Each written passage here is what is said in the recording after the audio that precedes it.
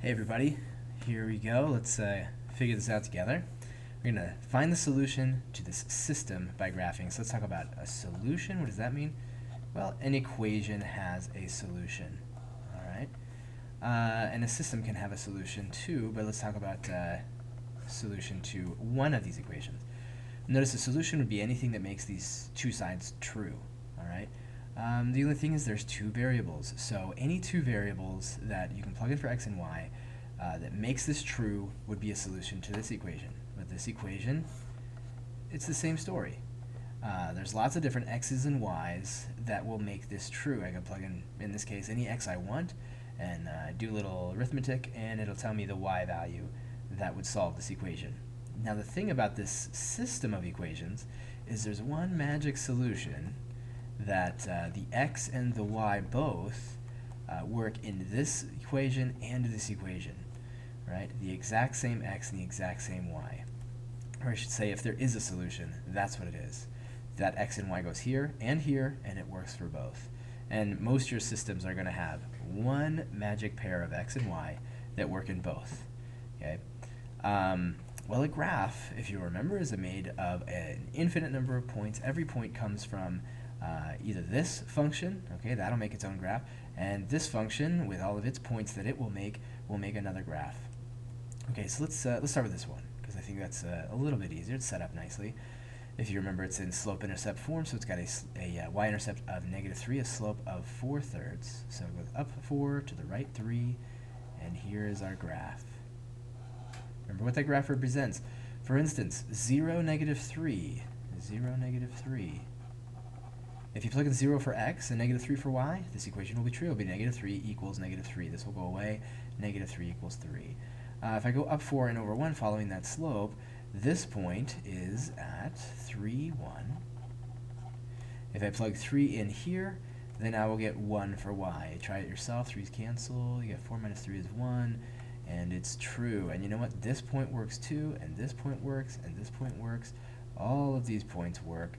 Here, let's find another one that's easy. 1, 2, 3, 4 over 1, 2, 3. This one right here is at 1, 2, 3, 4, 5, 6, right?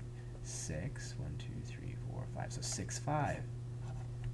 Try it yourself. Plug in 6 here and 5 here. It will be true. On this side, you'll get 5. On this side, you'll have 5. Okay, so all of these points on this line, they all work in this equation. Do they all work in this equation? Probably not. In fact, there might be one that also works in this equation. Well, to see what all the solutions to this equation look like, let's put this in slope-intercept form too. We'll subtract 2x from both sides. So we have a 1, 2, 3, 4, 5 y-intercept and a slope of -2. That's down 2 to the right 1, in case you had trouble with that at all. Just put that over 1. Down 2 to the right 1, we're going to go down, down, down like this, following that slope. And, you know, that graph looks all right. That's kind of the thing about graphs. We talked about it before. They're not the best looking thing. They just, they don't quite capture all the points accurately. But they give us a good idea, and they show us that, well, this point and this point and this point and this point and this point all work in this equation. And maybe I'll just change the color real quick, like red for this equation. This point, this point, this point, this point, all these points along this line that are part of this line work in this equation. And what do you know about this point right here works in this guy here, right? Works in this equation, and it's part of this line, so it works in this equation.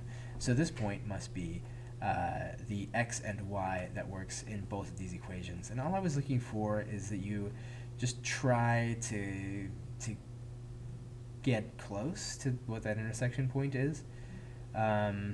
So let's see, down 2 over 1, down 2 over 1. That's it's hard to tell. It looks like maybe 2.5 and 1/2, 2.5 and 0.5.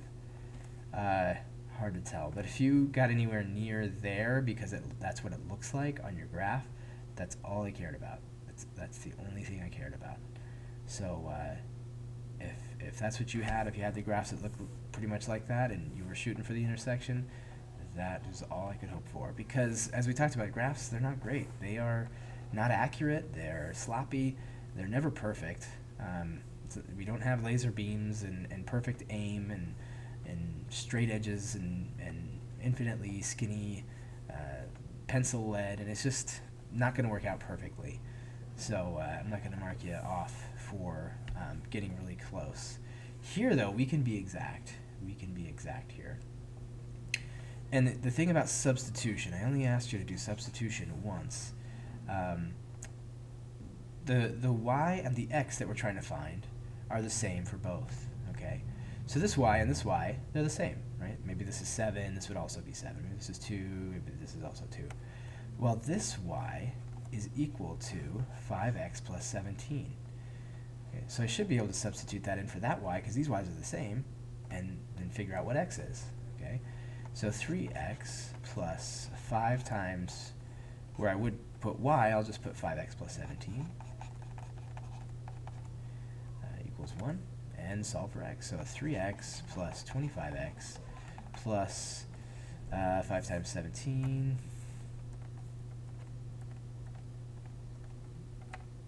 85, so that's 85 equals 1. 28x plus 85 equals 1. Subtract 85 from both sides. 28x equals negative 84. Divide by 28. X equals, that's 3. That's negative 3. Let's double check. 84 divided by 28. Of course, I know it should come out negative because it's negative divided by positive. It is 3. Okay? So x is negative 3. Now I know x is negative 3. I'll plug negative 3 in here. So y equals 5 times negative 3. That could look better. Plus 17. That's negative 15. Plus 17. That's 2. Y is 2. The solution, negative 3, 2. Or x equals negative 3, y equals 2. Or any other way of saying that x is 3 and y is negative 2. Or sorry, x is negative 3 and y is positive 2. Okay, I'm going to solve this system using, and I shouldn't have, that was a typo. Shouldn't have put the word using there. So we're going to solve this system. How will we solve it? Let's solve it using elimination because it's a fan favorite. Look at this.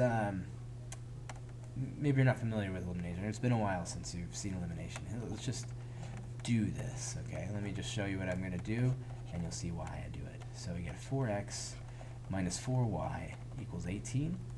And we'll just bring this other equation over. 3x plus 4y equals 10.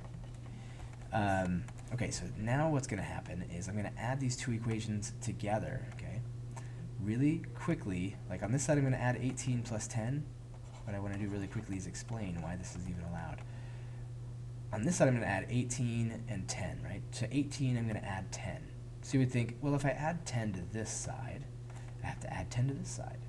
But according to this equation, 10 is the same as 3x plus 4y. So on this side, instead of adding 10, right, trying to do the same thing to both sides, I could add 3x plus 4y, and let's see what happens when we do that. 4x plus 3x is 7x. Negative 4y plus 4y is 0, so 7x equals 28, and x equals 4. So now I know x is 4, and I can plug that in for x and figure out what y is. So 2 times 4, I'm just using that first equation right there. 2 times 4 minus 2y equals 9. 8 minus 2y equals 9. Negative 2y equals 1, because I subtracted 8 on both sides. So y equals negative 1/2 when I divide by negative 2. So 4, negative 1/2. Alright, I kind of got this cut off, but I'm sure we can cope. Lauren downloaded 12 songs and 2 albums for $37.46. Adam downloaded 3 songs and 4 albums for a total cost of $47.83. Write and solve a system of equations to find how much a single album costs. Well, that was really close.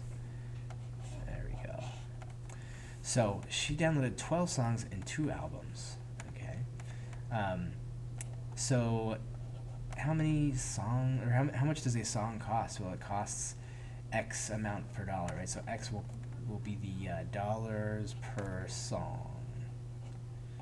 And the Y, we'll call that dollars per album. ALB for album. So if I knew how much it cost per album and how much it cost per song, I'd take the cost per song, I'd multiply it by 12, and I would take the cost per album, I'd multiply it by 2, and if you're the cash register or you're the cashier, you're the computer on the website, then that's how you calculate the 3746, right? So you take 12 times the mystery cost of X, you add that to 2 times the mystery cost of Y, the cost per album, and you get 3746. All right, I do the exact same thing for this other guy, okay? So this is the kind of system of equations where like 2 people do 2 very similar things, and they wind up with 2 very similar amounts. Like this person buys songs and albums and it costs money, and this person buys songs and albums and it costs money. Other times it's like, well, this many tickets were sold and this is how much money they made, right? So you have 2 different kinds of equations. Here we have 2 really similar kinds of equations because I would just take 3x plus 4 times the cost per album, and I would add it together and I'd get 4783. Now I have 2 equations. Like this is like right out of the elimination playbook, right? It's 2 equations ready to be, one of the variables ready to be eliminated. How about if we do this guy times -4, so that this winds up being a -12x and it combines with the 12x and they get eliminated. So we've got 12x plus 2y equals 3746, just copying this equation down. Then -12x minus 16y equals a negative, 4 times 4783. 4 times, let's turn it on.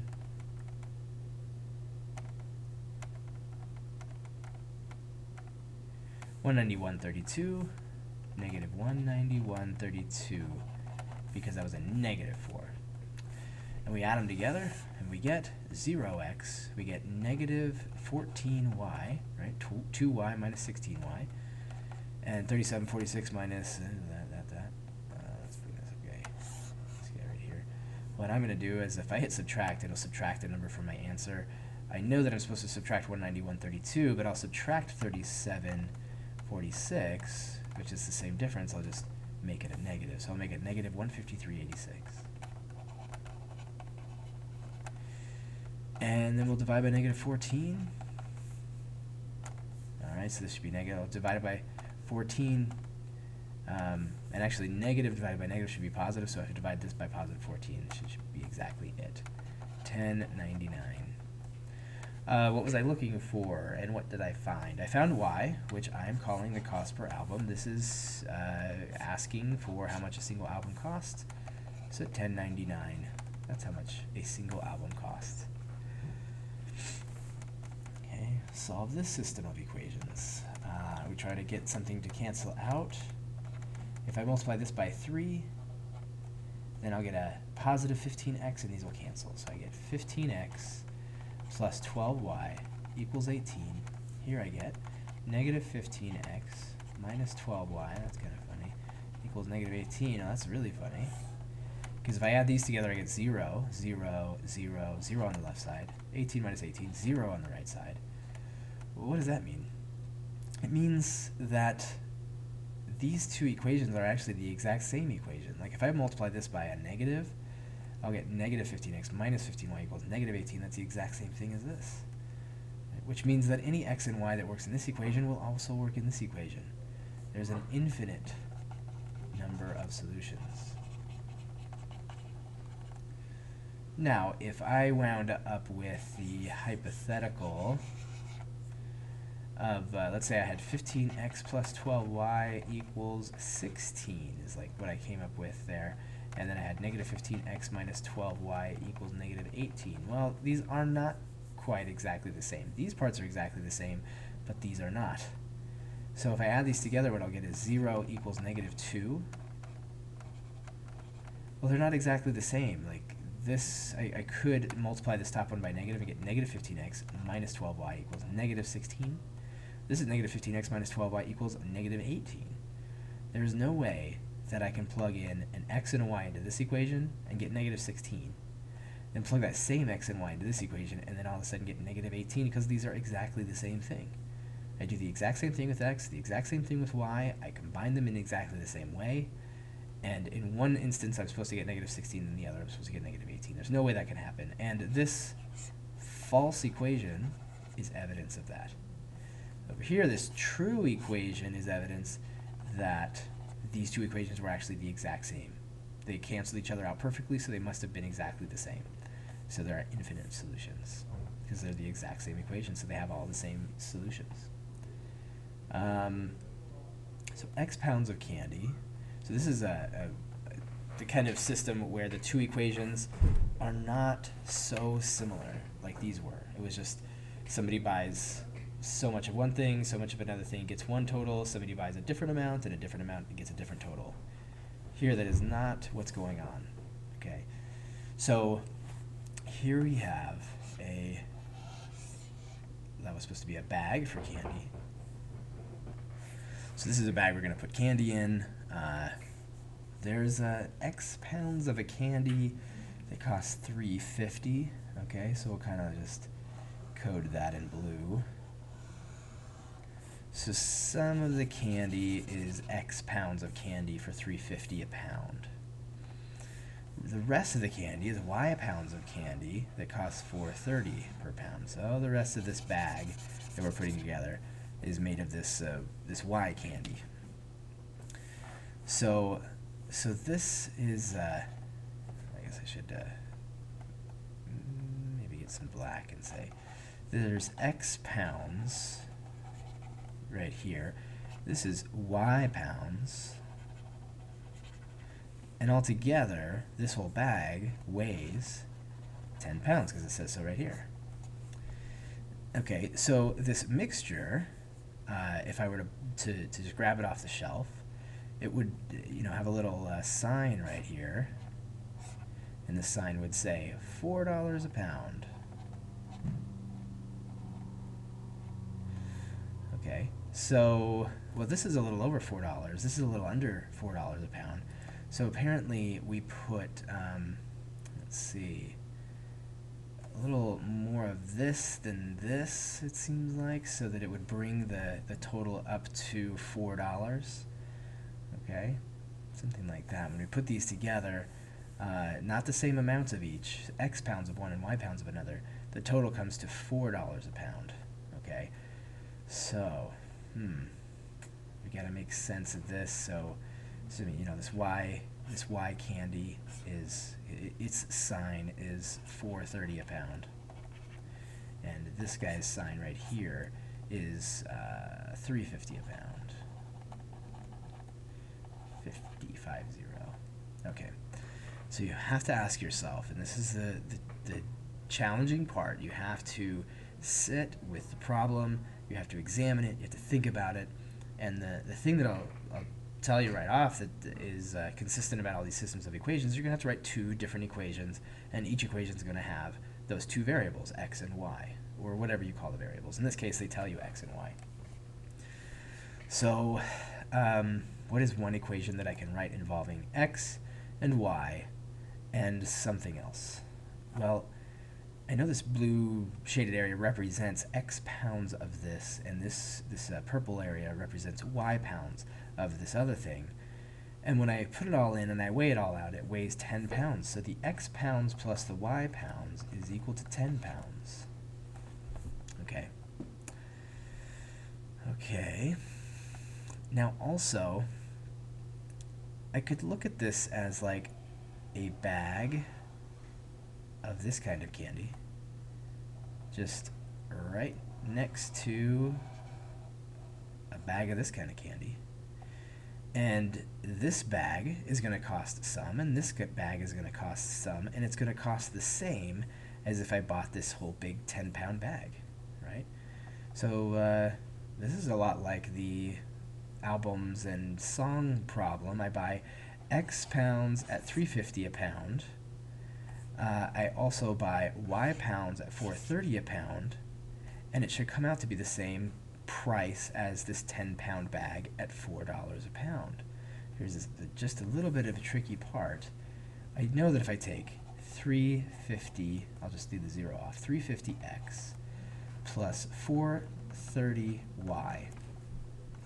That should give me the total cost of these, like, if I think of it as 2 separate bags of candy, it should give me that total cost. Well, how much will that be?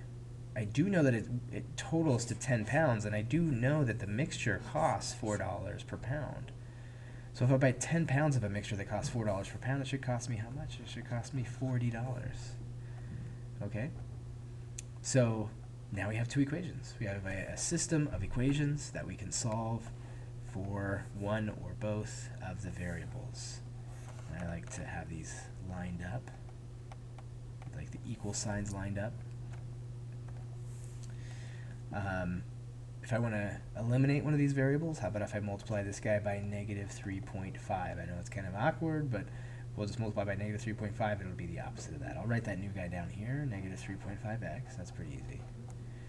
Negative 3.5 times y, so negative 3.5y. All right, sorry, I paused that and kind of lost where I was, but I think we were here. Negative 3.5 times 10 is negative, we'll just move the decimal place over 1, negative 35. So this cancels out. That's great. On the other side, 45 minus 35 is 5. And here, 4.3 minus 3.5 is 0.8. I'm always bad at this stuff. 0.8. So 0.8y equals 5. So I divide by 0.8. And that one I'm not going to do in my head. 5 divided by 0.8, 625. So y is 6.25. So I bought 6.5 pounds of the y kind of candy. And how much did I buy of the other? Well, they have to add up to 10, so I must have bought 3.75 of the other.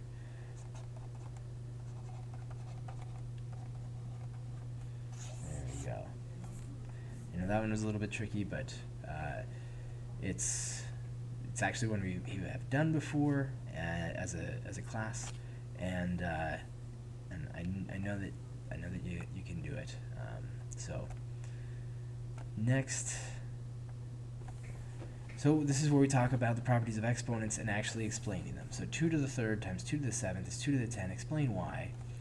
It can be as easy as saying, well, 2 to the 3rd is 2 times 2 times 2. And 2 to the 7th is 7 2s, and those are all multiplied together. Okay, so this is, like, I could go like, this is 2 to the 3rd, and this is 2 to the 7th, and this, if I just multiply them all together in a big long row, is 2 to the 10th, right? 3 2s plus 7 2s, that's 10 2s. That's good enough. Like, if you drew that diagram, I would be ecstatic. Next. If 5 to the 3rd is raised to the 2nd power, why is that 5 to the 6th? Well, I have 2 things, right? Like, I'm going to multiply something by itself. Both of those things are 5 to the 3rd, which is 5 times 5 times 5. So if I just multiply all the way across, that's 5 to the 6th. Right? 2 groups of 3 5s. That's 2 times 3, that's 6. And I can see that anytime I raise a power to a power, I can rewrite it this way, and that's why the property where we multiply exponents becomes clear. Right, 7 to the 8th over 7 to the 3rd. Why is that 7 to the 5th? Why can't I just take 8 minus 3 and get 5? If I multiply it all out, or if I write it out long way, I have 8 7s over 3 7s.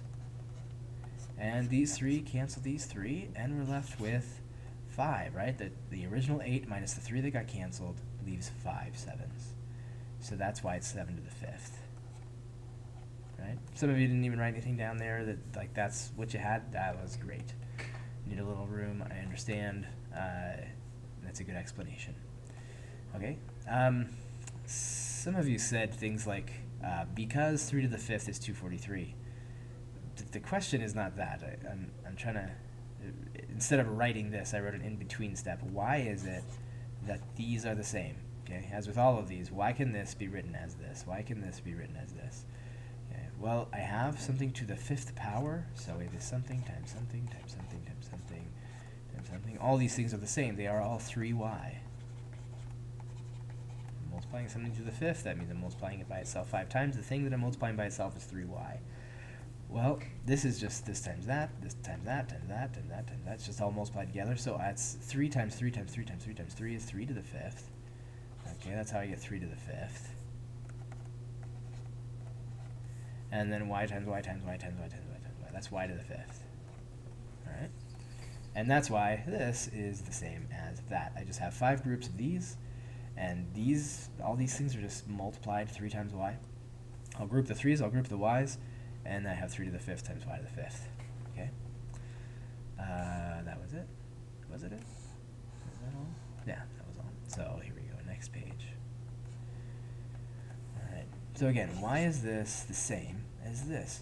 It's as simple as this. We have something times something times something. They're all the same. They're all the fraction 3 over 4. Because 3/4 in parentheses to the third means multiply 3/4 times itself 3 times. Now the way we multiply exponents is straight across. So I would multiply 3 times 3 times 3. That'd be 3 to the third. And 4 times 4 times 4. That'd be 4 to the third. And that's why this is the same as this. And of course, 3 to the third is 27, and 4 to the third is 64. That's not the important part. The important part is from here to there. Why are those the same? Now we want to explain negative exponents. What's going on with negative exponents? If I write this out long way, like some of you just did this, which was great. You just wrote it out long way because you didn't know where else to start, maybe. This is a great place to start. Okay. So x to the third is 3x's, x to the fifth is 5x's. These x's get canceled out, and look what happens. We wind up with x squared in the denominator. Not quite done, because I haven't showed that this needs to be the same as that. But the same, well, I guess it's back here. This property right here, where I should be able to take, excuse me, where I should be able to take 8 minus 3 and get 5, that property I want to work here as well. So I should be able to take 3 minus 5, x to the 3 minus 5. 3 minus 5 is negative 2. So this fraction is clearly equal to 1 over x squared. If the property of subtraction works, it would be the same as x to the negative 2, so these are equal to each other. So because I can take this and rewrite it 2 different ways, those 2 things must be equal to each other. And there's an explanation of what x to the negative 2 means. It means 1 over x squared. Okay, we're going to use this fraction to explain what in the world a 0 exponent would mean. Well, if I write it all out, in fact, you know what? I don't even have to write it all out. It's y to the fifth over y to the fifth. That's something divided by itself. That's clearly 1. But if I use that subtraction property again, I should get y to the 5 minus 5, and that's y to the 0 power. So I can rewrite it this way. I can rewrite it this way. So these must be equivalent to each other. So y to the 0 must be 1. So what's 3/4 to the 0? I could use the same reasoning here for any number. 3/4, negative 2, 4.39, pi, e, square root of 2, anything to the 0 is 1.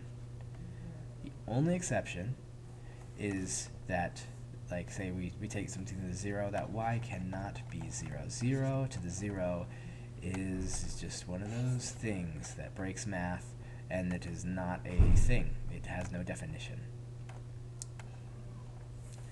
Okay, here r to the 4th times r to the 5th times r to the 6th. You can just add those exponents together and get r to the 15th. R to the 15th.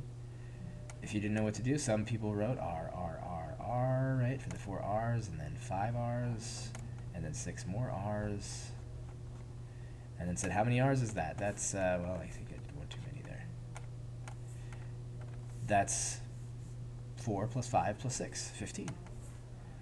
And it just, that would just demonstrate the property that we talked about earlier.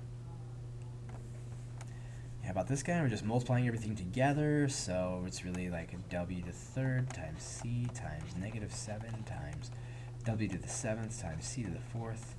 I could group these guys together, and that's w to the 3rd, that's 3 w's, here's 7 more w's, so I get 10 w's, w to the 10th. Here I have 4 c's and 1 more c, so I have c to the 5th. And times negative 7. Right? How about this guy here? Well, we could rewrite this as negative 2 to the 5th times t to the 6th to the 5th times r to the 3rd to the 5th. And that's just a use of the property that we proved back here. Yeah, there it is.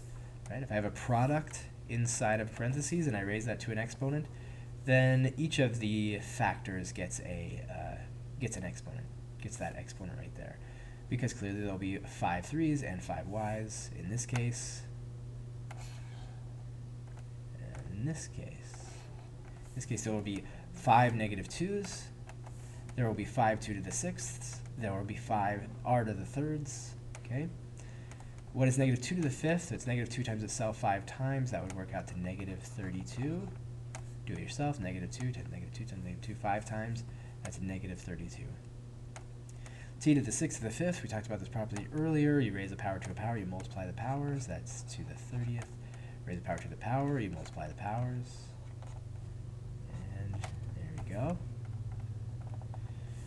Simplify this product here. Well, let's see. We can kind of do what we did in this previous problem. We get 2 to the 3rd, q to the 3rd, r to the 5th to the 3rd, which would be r to the 15th. So that's done. Then we do qr to the 6th. Well, if we were to write that out, qr times qr times qr times qr times qr, we would get q to the 6th, r to the 6th. Okay. 2 to the 3rd is 8. Q to the 3rd times q to the 6th, so that's 3 q's plus 6 more q's, that's q to the 9th. R, that's r to the 15th, that's r to the 6th, so r to the 21. Alright, so we're going to rewrite this expression using positive exponents. Okay. After you do this for a while, you'll know that this is x squared y squared over 9. Like this negative exponent is going to cause this x to come up to the numerator, this y to come up to the numerator, and their powers to be positive. But let's explore this a little more and explain why this is. Let's see. Well, 9's just 9. X to the negative 2, in fact, we did exactly x to the negative 2 in another problem and showed that it must be the same as 1 over x squared. So y to the negative 1 must be 1 over y. Okay, let's call this 9 over 1, and we'll just multiply all this stuff together. We've got 9 over x squared y squared. Right. Now, positive exponents, we have a fraction inside of a fraction. So how do we divide 1 by this fraction? We multiply 1, and multiply 1 by the reciprocal. Oh, I don't know why this got a square on it. Excuse my mistake. So x squared y over 9, that's the reciprocal. Multiplied by the reciprocal, we get 1 times x squared, or sorry, x squared y over 9. And again, I made a mistake at the beginning. So it comes out x squared y over 9, because we worked it out so that we dealt with these negative exponents. That's just 1 over x squared, 1 over y to the first. Just multiplied all these together. Now we have this fraction within a fraction. Multiplied by the reciprocal, get x squared y over 9. But, of course, if we do 2x to the negative 3y to the 4th over 3z to the negative 2, a to the 5th, I could just take this guy, bring him down here, take this guy, bring him up here. So it would be 2z to the 2nd, y to the 4th over 3x to the 3rd, a to the 5th. Do it that way too. But not understanding why this works can be kind of a problem. Rewriting it, doing this way every time, of course that's also going to be an issue. We need to understand why this is before we really start using it. And that was it. That's the answer section right there. Let me make sure I got all those on this page. I did. Alright, that's it. Thank you for watching. I hope that was helpful to you. If you have any questions, do not hesitate to ask. Thanks for watching.